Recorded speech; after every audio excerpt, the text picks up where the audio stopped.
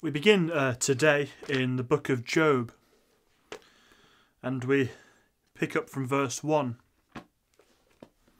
Job chapter 1 and verse 1. There was a man in the land of Uz, whose name was Job, and that man was perfect and upright, and one that feared God, and eschewed evil. And there were born unto him 7 sons and 3 daughters. His substance also was 7,000 sheep, and 3,000 camels, and 500 yoke of oxen, and 500 she-asses, and a very great household, so that this man was the greatest of all the men of the east. And his sons went and feasted in their houses, every one his day, and sent and called for their 3 sisters to eat and to drink with them.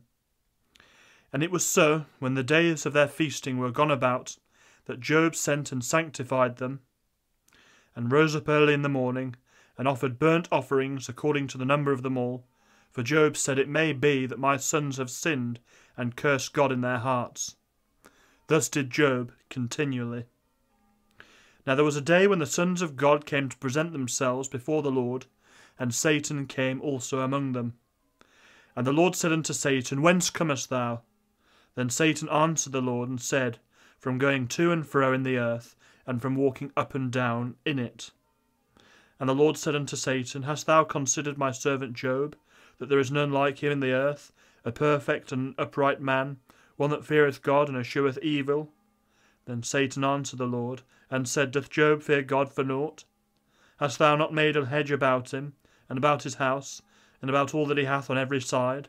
Thou hast blessed the work of his hands, and his substance is increased in the land. But put forth thine hand now, and touch all that he hath, and he will curse thee to thy face. And the Lord said unto Satan, Behold, all that he hath is in thy power, only upon himself put not forth thine hand. So Satan went forth from the presence of the Lord. And there was a day when his sons and his daughters were eating and drinking wine in their eldest brother's house. And there came a messenger unto Job, and said, The oxen were ploughing, and the asses feeding beside them. And the Sabaeans fell upon them, and took them away. Yea, they have slain the servants with the edge of the sword, and I only am escaped alone to tell thee. While he was yet speaking, there came also another, and said, The fire of God is fallen from heaven, and hath burned up the sheep, and the servants, and consumed them, and I only am escaped alone to tell thee. While he was yet speaking, there came also another, and said, The Chaldeans made out 3 bands, and fell upon the camels, and have carried them away, yea, and slain the servants with the edge of the sword, and I only am escaped alone to tell thee. While he was yet speaking, there came also another, and said, The fire of God is fallen from heaven, and hath burned up the sheep and the servants, and consumed them, and I only am escaped alone to tell thee. While he was yet speaking, there came another, and said, The Chaldeans made out 3 bands, and fell upon the camels, and have carried them away, yea, and slain the servants with the edge of the sword, and I only am escaped alone to tell thee. While he was yet speaking, there came also another, and said, Thy sons and thy daughters were eating and drinking wine in their eldest brother's house. And behold, there came a great wind from the wilderness, and smote the 4 corners of the house, and it fell upon the young men, and they are dead, and I only am escaped alone to tell thee. Then Job arose, and rent his mantle, and shaved his head, and fell down upon the ground, and worshipped, and said, Naked came I out of my mother's womb, and naked shall I return thither. The Lord gave, and the Lord hath taken away. Blessed be the name of the Lord. In all this Job sinned not, nor charged God foolishly. Amen. So we're going to have a quick run through of the first chapter of Job. And Job as a book is, well, it's got a lot of significance in many ways. And some of the key themes of the book of Job are as follows, really. Why do bad things happen to quote-unquote good people? The book of Job, it teaches us that suffering is not always necessarily as a result of sin. Suffering is not always necessarily a result of sin. We understand the sort of twin doctrine to eternal security being the doctrine of sonship. Once you are saved and born again, you become an adopted child of the Lord. He is now your heavenly Father, and he deals with you as with sons. We are chastened of God, and at times we bring things upon ourselves as part of God's correction. But suffering is not always necessarily a result of sin. There is more at work many times. Another theme of the book of Job is that the thing of responding to suffering. And oftentimes the response to suffering in the eyes of God is more important than the reasons for suffering itself. The book of Job covers the age-old battle between God and the devil. Of course, you know, the Lord could flick Satan and send him scattering off to the other side of the universe in less than a breath. But we understand from this book that the Lord's will, his counsel, will always be fulfilled, no matter what the devil thinks, no matter what he tries, and no matter what he does. And the Lord, throughout the book of Job, proves the devil wrong time and time again. The book of Job covers why do the godly suffer? Why do those who seem to be walking uprightly, living as they ought to as believers, why do they go through such hard times? And why is it that God at times seems to hide his face in times of great trouble? Why doesn't the Lord bail us out each and every time something bad happens in life? Again, this is covered in the book of Job. Job teaches us the necessity of faith and patience mixed with that faith. In James chapter 5, verses 10 to 11, it says this: "Take my brethren the prophets, who have spoken in the name of the Lord, for an example of suffering, affliction, and of patience. Affliction and of patience. Behold, we count them happy which endure. You have heard of the patience of Job, and you have seen the end of the Lord, that the Lord is very pitiful and of tender mercy." We see this patience in Job worked out throughout these 42 chapters, and we can be edified by this when we go through very unpleasant times and trials in our lives today, the necessity of faith. And lastly, and I'm sure there's many other key themes of the book of Job, but it really highlights the fact that God has intimate knowledge of all of us, over his people, and he cares for us. And this book is summed up, isn't it, by Romans 8:28. All things work together for good to them that are to them that love God, to them who are the called according to his purpose. So Job, there's many things we can say before we get into the chapter. Job is as a man who will be tested. According to the Ruckman Reference Bible, you'll find even the name Job means one persecuted. In type, in picture, he's a type of the Jew going through the time of Jacob's trouble. It's very interesting, you know, and I'm going to touch upon this a bit more in detail later, but Job, he has 42 chapters of his book, which lines up with his 42 months in the tribulation, 3.5 years. So there's a lot of similarities there, even the geographical position of the land of Uz being where the Jews will flee to during this time of Jacob's trouble. Petra, this rock city on the southern border of modern-day Israel, near Jordan. He is a great type of the Jew who will suffer during this time. And as I've read, James chapter 5, verses 10 to 11 indicate that Job is a prophet. We find his book amongst the wisdom books of the Bible. And in that, we understand that Job is the oldest book of the Bible. It was written somewhere around 1800 years BC, according to Ussher's chronology. And again, if you look at the Ruckman Reference Bible, you'll find that it says that Elihu wrote Job. We know, chronologically speaking, Job takes place after the flood, and evidence to suggest that would be found in Job 22, verses 15 to 16. It says this: "Hast thou marked the old way which wicked men have trodden?" They knew that wicked men had been before them, which were cut down out of time, cut off prematurely, killed before their time, whose foundation was overflown with a flood. So Job's time is after the flood. And we know that because of his genealogy in that sense. Even where Job finds himself geographically, the land of Uz, that is named after a man who shows up in Genesis chapter 10 and verse 23. You have the land of Uz where Job lives, and you have this man, Genesis chapter 10 verse 23. And the children of Aram, Uz and Hul and Gither and Mash. Uz is the son of Aram, verse 22. Aram is the son of Shem. Blessed be the Lord God of Shem. The Jews descend from this line of oriental people. Shem is a son of Noah. So, Uz, as I've said, is in the Shemitic land of modern-day southern Israel, Transjordan. And really, when you look at the book of Job, chapters 1 and 2, they are all about setting the scene for the following 42 chapters that you'll read. The devil, he makes accusations about Job, about mankind in general.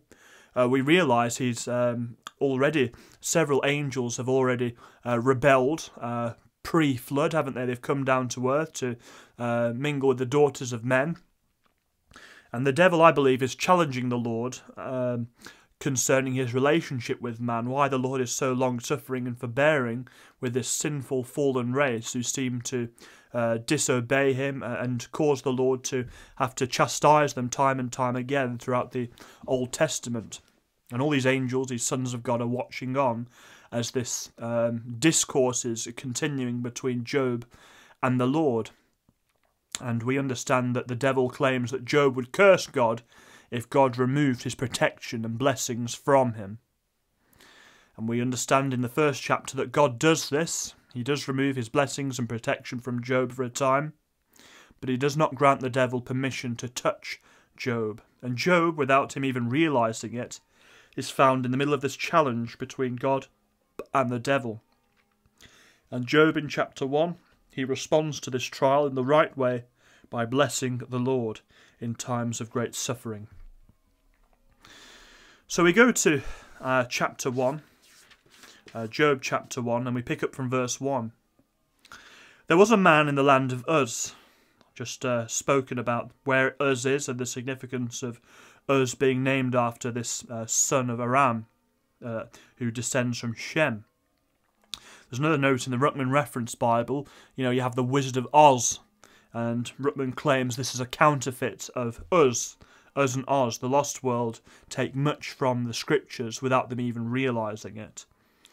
There was a man in the land of Uz whose name was Job. Job meaning one persecuted. And that man was four things: perfect, number 1, and number 2, upright, and number 3, one that feared God, and number 4, one that eschewed evil. So he's perfect. Does that necessarily mean that he was sinlessly perfect? No, of course not. You've got as a cross-reference to this. Perfect does not always mean sinlessly perfect in Scripture. Turn to 2 Timothy, or 2 Timothy chapter 3. And verse 16 to 17, all Scripture is given by inspiration of God, and is profitable for doctrine, for reproof, for correction, for instruction in righteousness, that the man of God may be perfect, thoroughly furnished unto all good works. Does that mean sinlessly perfect? Of course not. Colossians chapter 4 and verse 2.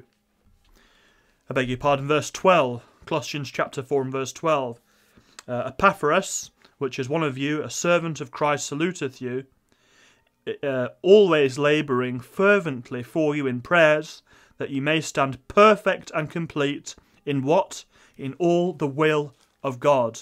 Perfect in all the will of God. He's complete in all the will of God. This is Job. He is obedient. Not only this, he is also upright. He's perfect and upright. He is moral. He is making choices that please the Lord. He is not departing to the left or to the right. He's one that feared God, and his righteousness is premised upon this fear of God. That is what it is based upon. Proverbs chapter 9 verse 10 talks about the fear of the Lord being the beginning of wisdom, the beginning of knowledge. And the fear of God is to know that God is holy, and it is to live life accordingly. We understand from the scriptures that God hates sin and he judges sin, and it is the lack of the fear of God that has caused the world to become so corrupt and morally debased. And when men do not fear God, as it happened in the days of Noah, as it's happening today, they walk after the imagination of their own corrupt hearts and go off into all sorts of evil and sin. If people feared the Lord as Job did and his holy justice, they would not live the way they do. And if you feared God, I wonder what things in your life would change if you truly feared God. Job was a man that did this. And lastly, the fourth characteristic of Job was that he eschewed evil. He didn't look upon it, he separated himself from it. As a type of Christian today in 2023, he would be one who lives a separated, sanctified life. Verse 2, so we have a lot to admire in the character of Job. And there was born unto him 7 sons and 3 daughters. So Job has 10 children in total, 7 sons and 3 daughters. And this really, the next couple of verses are going to show you the prosperity of Job. And we have here really the Old Testament type of prosperity. And we've seen this time and time again, that the more favour you had with God in the Old Testament, you see the Old Testament was very physical.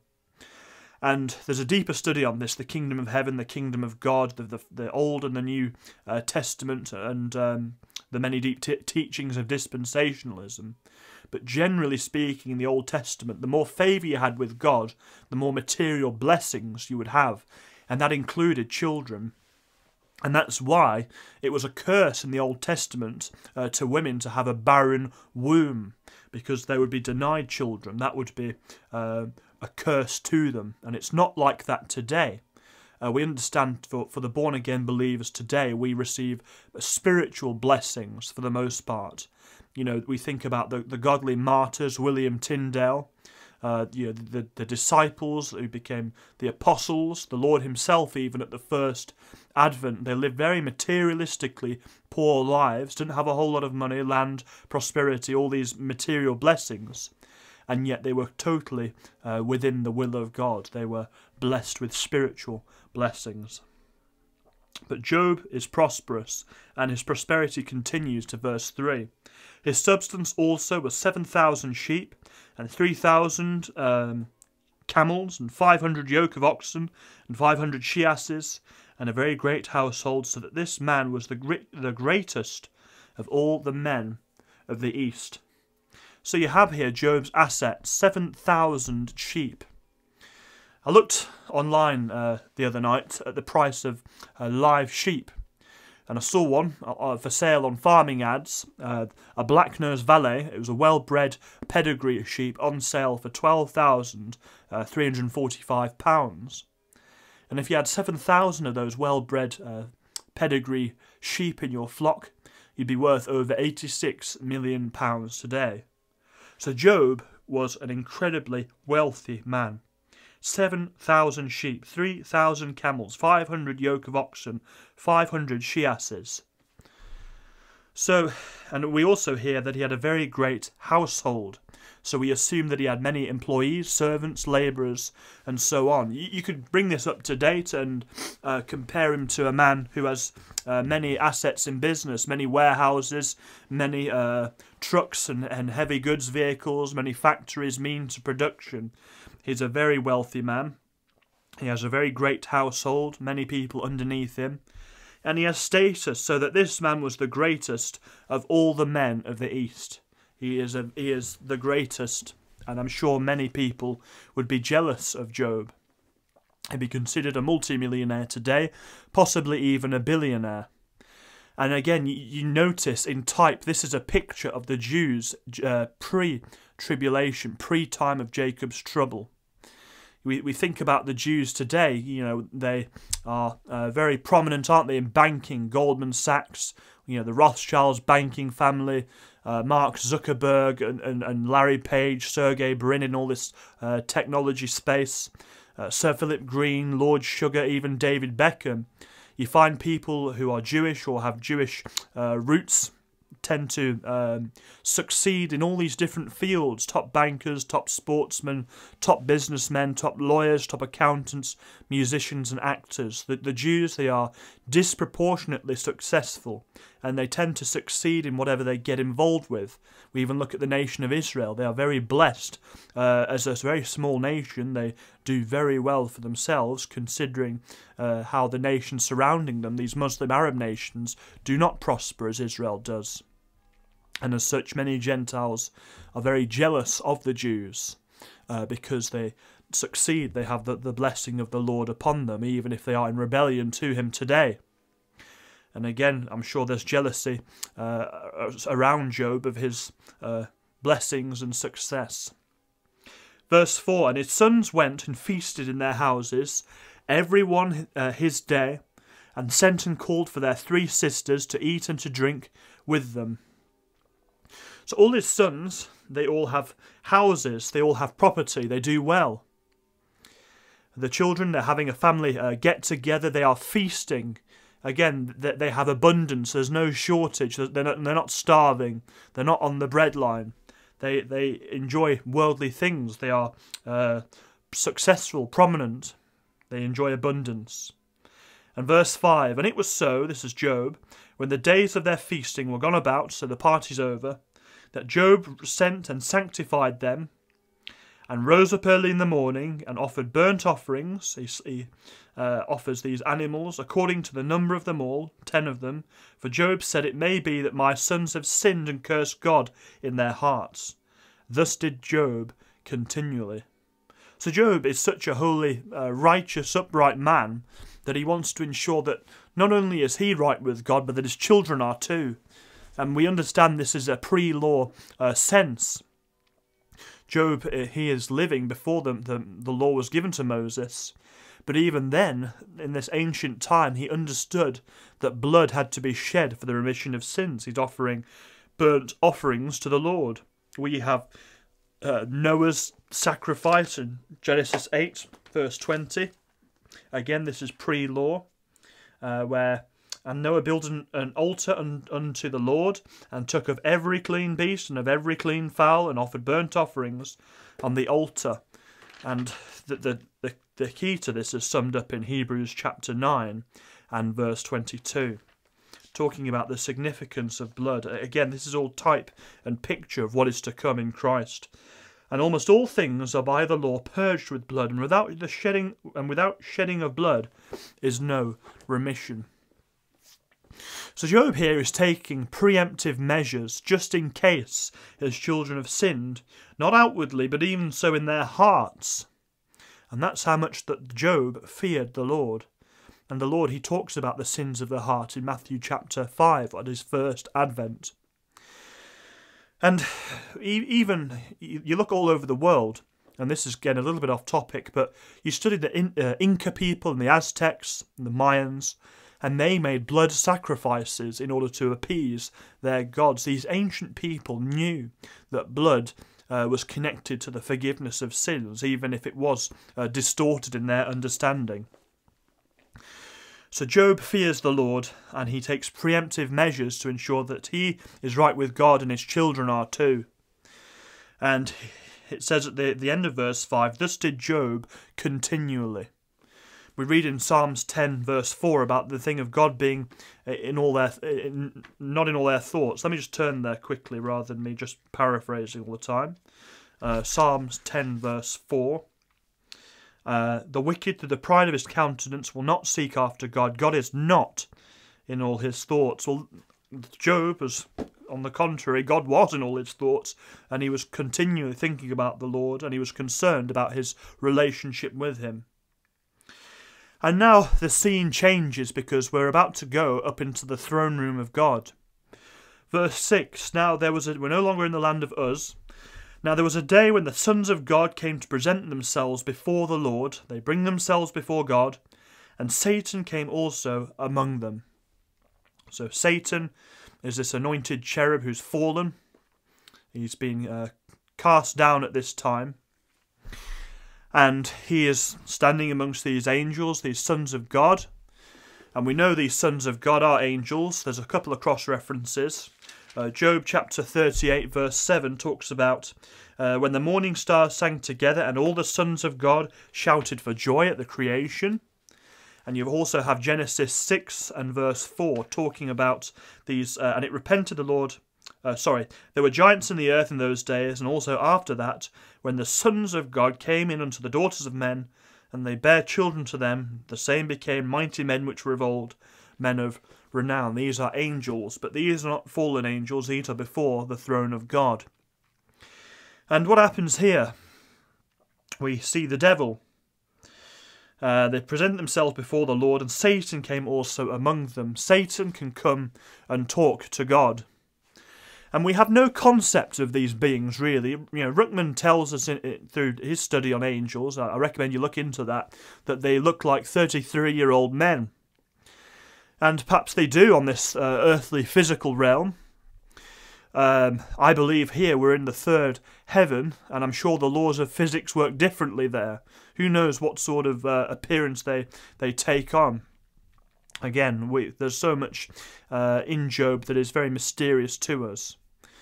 But carrying on with the chapter, verse 7 says this, And the Lord said unto Satan, Whence comest thou? Then Satan answered the Lord and said, From going to and fro in the earth, and from walking up and down in it. So the Lord speaks to the devil. This is the Godhead speaking, the Father, the pre-incarnate Son. We're not told. It just says the Lord said unto Satan, Whence comest thou? Where have you come from? Where have you been, Satan? And the devil responds, he's been in the earth, walking up and down in it. And he's been going to and fro in the earth. Again, in the earth and not on it. We would say that we've been up and down. We've been up and down the motorway on the earth. We live on the earth, not in the earth. So it's very interesting because the devil, as we know him today, he is a spirit being. So it's very hard for us to totally fathom his movements. But we learn even from this verse 7, that he is not God. He is not omnipresent. He has one position at one time. He travels. He has to move around.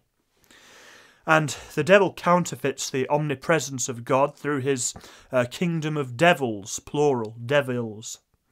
And I'm sure they know all about us. The Bible talks about the thing of familiar spirits, his kingdoms, powers, princes, dominions, principalities, all underneath the devil, the god of this world. But he is limited. And verse 8 says this, And the Lord said unto Satan, because we're assuming that the devil is looking for somebody to persecute or bring before the Lord said unto Satan, Hast thou considered my servant Job, and there is none like him in the earth, a perfect and an upright man, one that feareth God, and escheweth evil. Again, the Lord's asking the devil, have you seen Job? And this description of Job, perfect, upright, fears God, eschews evil, it matches verse 1 perfectly. So the Lord is speaking very highly of Job, very highly indeed. Then Satan answered the Lord, and you can almost sense it in his voice, can't you? And said, Doth Job fear God for naught? Does Job fear God for nothing? He is terrified of you, Lord. He fears you. He wants to make sure he's right with you. He's doing his offerings, his sacrifices, and yet you speak well of him. And he continues, Hast not thou made an hedge about him, and about his house, and about all that he hath on every side? Thou hast blessed the work of his hands, and his substance is increased in the land. Does Job fear you, God, for nothing? You've made a hedge about him, you protect him, you protect his property, his house, you protect all his possessions on every side. You've blessed his labour, the work of his hands, and his wealth, his substance is increased in the land. You've given him prosperity. No wonder he fears you, no wonder he loves you. But put forth thine hand now, and touch all that he hath, and he will curse thee to thy face. If you take away all these things you've given him, God, he's going to turn and he's going to curse you. If you take away his blessings, he will turn from you. And again, we ask ourselves as born-again believers today, are we like that? Are we fickle in our love towards God? Is our love for God conditional? Are we fair weather Christians? Is it only when things are going good do we praise the Lord? Once we hit bad times, do we continue to blame God? Or do we turn bitter towards God in spite of the goodness of the Lord? I hope we're not like that. And oftentimes we may be going through hard times, not as a result of our sin. Sometimes we may well do, but not always. We may be going through these times as some sort of a test, the end of which will only be revealed for us at the judgment seat of Christ, much like Job had to endure. And verse 12 says this, "And the Lord," he responds to the devil, "and the Lord said unto Satan, Behold, all that he hath is in thy power, only upon himself put not forth thine hand. So Satan went forth from the presence of the Lord." So we have here the thing of God's permissive will. The Lord, he permits Satan to touch Job's things, his family, his possessions, his employees, all these things, his servants, but he cannot touch him yet. But that will come as you get into Job and read through it. The Lord does not grant the devil this permission.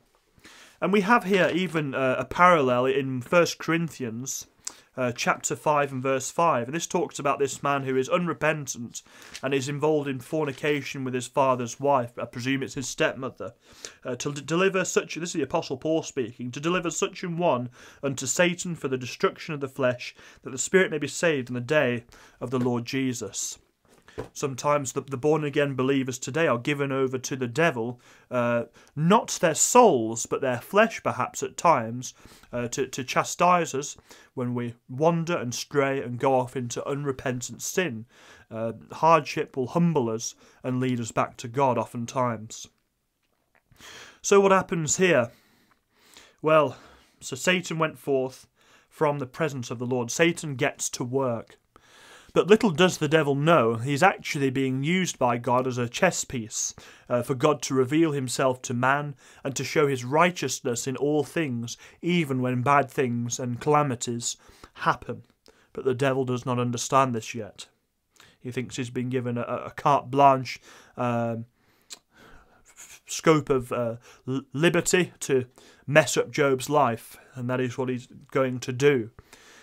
And this calamity begins in verse 13. "And there was a day when his daughters were eating and drinking wine in their eldest brother's house." So we're back down on earth now. We've left the throne room of God, and we're into Job's eldest son's house, their eldest brother's house. So they're having a party. We call this the calm before the storm. Times of leisure, times of respite, not expecting anything bad to happen. And oftentimes life is just like that before some terrible, horrible thing happens. The calm before the storm. Verse 14, "And there came a messenger unto Job, and said, The oxen were ploughing, and the asses feeding beside them." So bear in mind he had 500 yoke of oxen and 500 asses, 500 she-donkeys. And what happens to these to his flocks? "And the Sabaeans fell upon them," so these bandits, they've fallen upon his cattle and took them away. They've been stolen, his assets have been seized. "Yea, they have slain the servants with the edge of the sword, and I only am escaped alone to tell thee."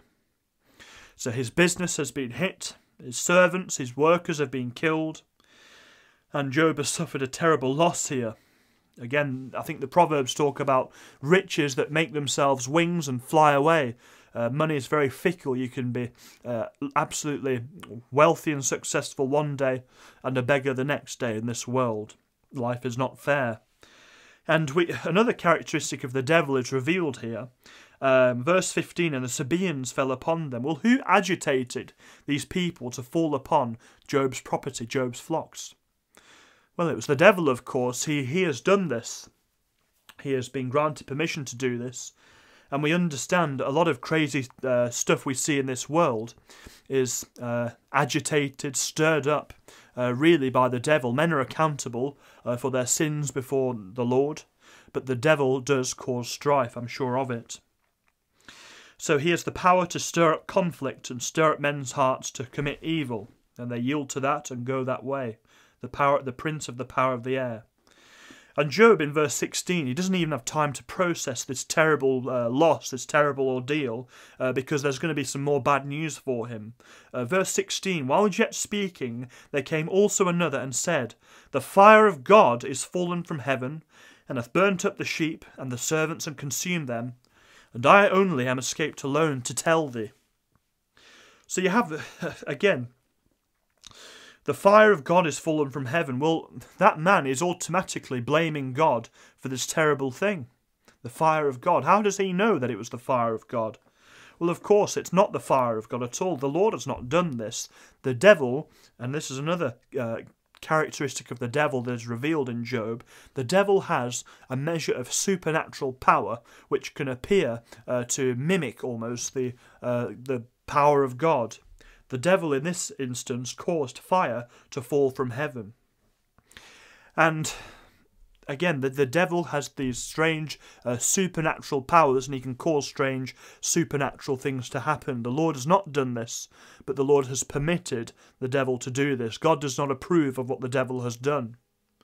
We understand even from this verse alone that the devil can counterfeit sign gifts. And to bring it up to date, I'm sure a lot of these crazy fake healings and fake tongues you see at these charismatic churches today are of the devil. You see these, in this Kundalini yoga movement, people speaking in tongues, all this crazy stuff, that the devil can confer a measure of spiritual power. And this ultimately culminates at the fake resurrection that takes place in Revelation 13, where this Antichrist character appears to rise from the dead, counterfeiting the resurrection of Jesus Christ. But, as we go back to verse 16, Job has lost all of his sheep, 7,000 of them, gone in an instant, millions of pounds wiped off his net worth, and his servants have been killed too, and I only am escaped alone to tell thee. So Job has near enough lost his livelihood overnight. Put yourself in Job's shoes. How would you feel if your business folded, if your job was no more tomorrow? And again, the Lord, he has permitted the devil to do this for a greater cause, pursuant to Romans 8:28, all things working together for good, and they certainly do in the end to those that love God. Verse 17 to 18, more calamities are going to happen. While he was yet speaking, there came also another and said, The Chaldeans made out 3 bands. Again, the devil influences these men, and fell upon the camels, and have carried them away. More theft. Yea, and slain the servants with the edge of the sword, and I only am escaped alone to tell thee. So, there's just a further blow upon blow upon blow to Job. He's being knocked off his feet. And verse 18, while he was yet speaking, he doesn't even get time to process his third thing. A fourth thing comes along. While he was yet speaking, there came also another and said, Thy sons and thy daughters were eating and drinking wine in their eldest brother's house. Verse 19, and behold, there came a great wind from the wilderness, and smote the 4 corners of the house, and it fell upon the young men, and they are dead, and I only am escaped alone to tell thee. So, this is by far and away, I believe, the worst thing that could have happened to Job, and that is the death of his children. A great wind, we read about in verse 19, comes upon the 4 corners of this house, and it collapses and kills all of his children. And only one servant escapes alive. And this reveals yet another thing about the devil. The devil has a measure of power over natural elements, this natural disaster occurring. God did not send this great wind. I'm sure the devil was behind what happened here. And you cannot imagine Job's anguish at the loss of his children. The bitterness, the pain, the sorrow, because his children are dead. So Job has lost everything in the space of probably a couple of minutes. He's been told all these terrible things have happened at once. And they say, don't they, when it rains, it pours. Oftentimes you can have days where everything just goes from bad to worse. And Job is going to go into a test here. Verse 20. Then Job arose and rent his mantle and shaved his head. He shaved all his hair off. He tears his clothes and fell down upon the ground and worshipped. So he wants to get rid of anything between him and God, even the very hair in his head. He shaves it off, tears his mantle, falls down, gets down low before the Lord, and worships God. He responds to suffering in the right way. He humbles himself before God, removes all barriers and distractions, and gets down low before his Lord. And verse 21 is incredible. Then Job arose, and said, Naked come I out of my mother's womb, and naked shall I return thither. The Lord gave, and the Lord hath taken away. Blessed be the name of the Lord. And this is a great truth, a great verse that has been quoted by many Christians in times of suffering and loss and bereavement. The Lord hath given, the Lord gave, and the Lord hath taken away. Blessed be the name of the Lord. I hope that we can stand in the day of suffering and be like Job. And the first part of this verse is a very hard thing for worldly men to stomach, because everybody asks, why do bad things happen to good people? Unsaved people ask. The whole world asks this question. And for those that spend their entire lives building empires and businesses and stacking up wealth, all their days and qualifications, whatever it may be, the first part of this verse is very bitter. Naked came I out of my mother's womb, and naked shall I return thither. You cannot carry your wealth with you after death. The Americans say, there's no U-Haul at the undertaker's office. There's no there's no way you can carry all this thing beyond the grave, all these worldly things. You are going to judgment, the judgment seat of Christ, or to hell, the great white throne judgment and the lake of fire, if you are indeed lost. And that is a very bitter truth for the world to swallow. And Job, in verse 22, is commended. In all this Job sinned not, nor charged God foolishly. In spite of all of these external circumstances, the most agonizing losses you can imagine, he's now bankrupt. He's got all his servants are dead, or many of his servants are dead. His children, all of his children have been killed in an instant. And yet Job is just before God, humble, and praising the Lord in spite of all that is going on in the world. And that's how we ought to be as believers in the face of suffering. We ought not to charge God foolishly. And when we do go through these hard times, we ought to get rid of all this baggage and distraction and anything that is in the way of our personal relationship with the Lord Jesus Christ, the risen Son of God. Amen.